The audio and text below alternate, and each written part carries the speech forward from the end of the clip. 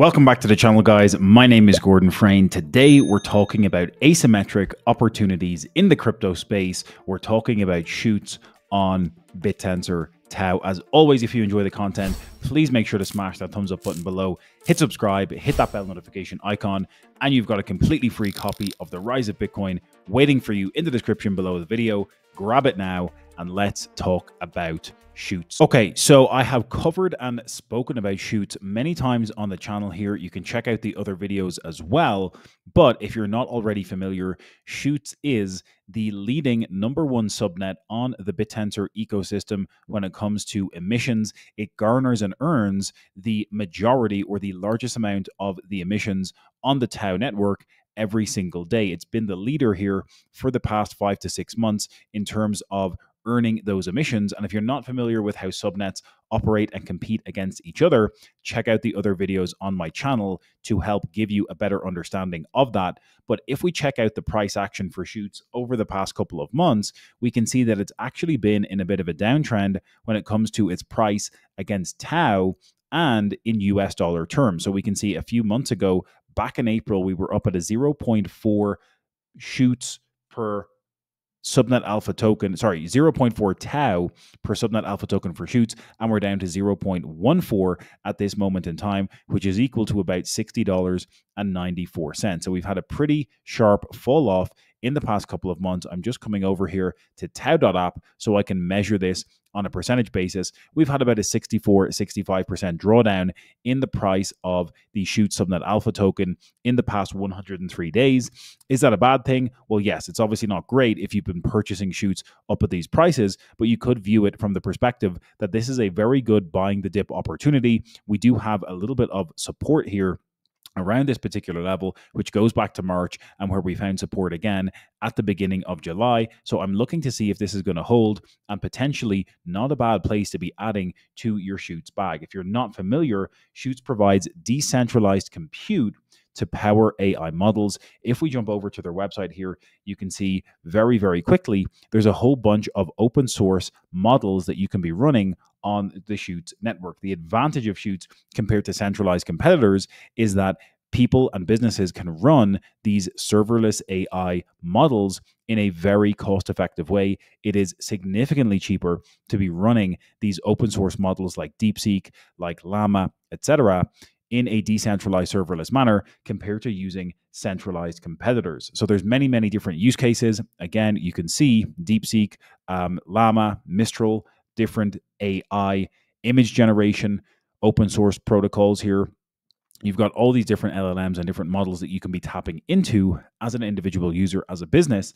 And what we've been seeing is huge growth with the Chutes network over the past number of months. In fact, Chutes has achieved almost 160 billion tokens processed per day since January, and the Chutes AI compute token demand has grown 256x since that January time period as well. You can see over here just how monumental that growth has been as we move through February, March, and then explosive growth here into Q2 and Q3 of 2025. They have introduced the ability for people to actually purchase Chutes using fiat currency and accepting fiat payments. So we are seeing a little bit of a drop off here because they introduced some minimum payments, but you can see it's been increasing again for the past few weeks. All revenue is used to buy back their alpha token. So they are using some pretty efficient tokenomic buybacks, which is boding pretty well for the price in the long term. We may not see that being reflected here in the short term, but in the long term, those token buybacks with all the revenue that they're generating being used to buy back their alpha token, I think that bodes well in the medium to long term. So again, user count growing exponentially here over the past few months. Very exciting to see that. And very, very recently on their X account, they were celebrating hitting that major milestone of 10 trillion tokens processed since the inception of Chutes. Again, I drew a comparison here in a previous video to understand just how Chutes is comparing to other centralized counterparties. And you can see with that phenomenal token growth, decentralized AI versus their centralized counterparties or centralized competitors, Chutes is on pace to actually be outpacing the growth of Google Gemini, if we extrapolate out the growth they've seen in their first 5 to 6 months in operation, extrapolate that out over the next 6 to 10 months, we are on pace to see phenomenal growth with Chutes as a true decentralized serverless AI competitor when posed or positioned against the likes of ChatGPT, OpenAI, Google Gemini, and many, many others. So this is very exciting for me to see real world adoption of a leading protocol and leading subnet in the TAO ecosystem. And I drew the comparison in a recent video as well to talk about the potential undervaluation of Chutes. I do think it is undervalued at this moment in time. If I jump back to TAO stats, we can see the market cap for Chutes currently sitting at 117 million US dollars. We've got 1.94 million tokens in circulation. But if I jump over to my Miro board comparison once again, we can see that they've had a huge number of tokens processed over the past number of months. OpenAI's most recent valuation was at 300 billion US dollars. They're processing somewhere between 250 and 300 trillion tokens per month.